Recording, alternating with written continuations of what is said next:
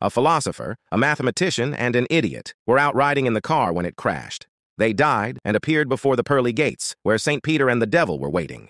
The devil started, "If any one of you can ask me a question which I cannot answer, then you're worthy enough to go to heaven. Otherwise, you'll go to hell."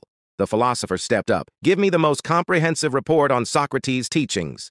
With a snap of his finger, a stack of paper appeared. The philosopher read it and concluded it was correct. The devil said, "Then go to hell." The mathematician then asked, "Give me the most complicated formula ever theorized." With a snap of his finger, another stack of paper appeared. The mathematician read it and reluctantly agreed it was correct. The devil said, "Then go to hell." The idiot stepped forward. "Bring me a chair and drill 7 holes on it." The devil did just that.